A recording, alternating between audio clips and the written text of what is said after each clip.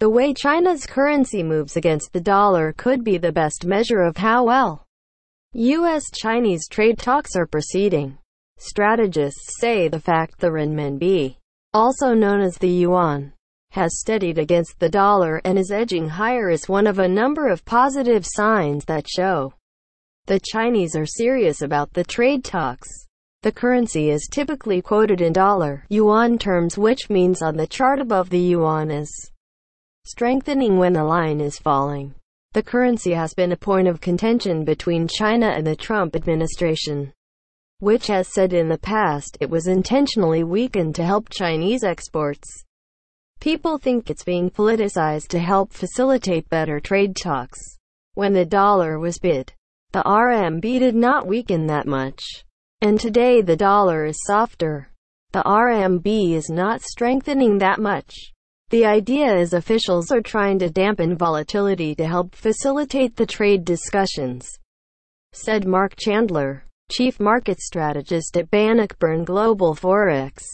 Chandler said the renminbi, also known as the yuan, appeared to become steadier against the dollar just ahead of the dinner meeting between President Donald Trump and China President Xi Jinping in Buenos Aires Dec.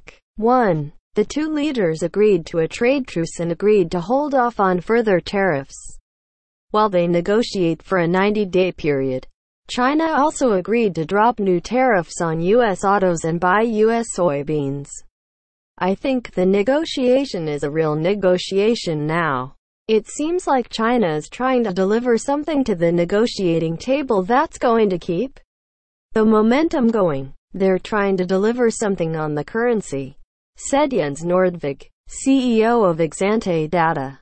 China's central bank sets a daily exchange rate for the yuan based on recent prices and allows trading against the dollar in a band that could be as much as 2% above or below that level. The currency began to move noticeably lower against the dollar as trade tensions rose in the second quarter. But recently China has been deliberate in keeping it from falling. It suggests very strongly they do not want to have the currency weaker, and they want to give it a strengthening bias. That's something that is part of the negotiations, and I think it was discussed at the dinner, said Nordvig. At a minimum, we will get stability and quite likely some recovery from the Chinese perspective that could start to feed into the dollar on a broad basis. It has not done so yet. If these negotiations, in a more convincing way, show progress, I think that's more likely. The dollar-yuan pair has moved higher, meaning the dollar gained against the yuan, most noticeably since June when the market began pricing in trade tensions. So far this year, the dollar is up 6%, and it could reverse that move. I feel strongly this negotiations has momentum for now. If the negotiation turns out to be successful, that takes the tariff premium out of the dollar. If you have a successful negotiation, it will come out, said Nordvig. For the Chinese currency, it's something in the region of 6 to 8%. If you translate it on a global basis, it's going to be less meaningful than for China and countries that are linked to China. Nordvig said the dollar should continue to slide as talks go on, as long as they are positive. The central case is we will see progress, and if we get to the finish line is yet to be seen. Nordvig said, the negative aspect is we don't have strong global growth. We really need to have the relief from this.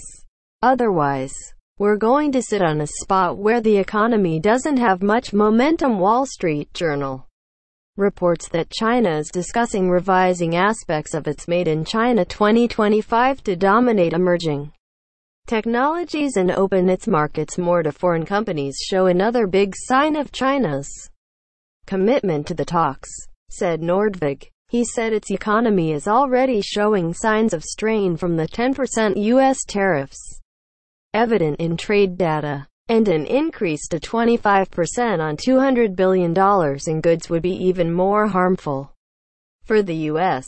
Strategists said trade concerns could hit the economy through delayed business spending as companies wait to see the outcome of talks.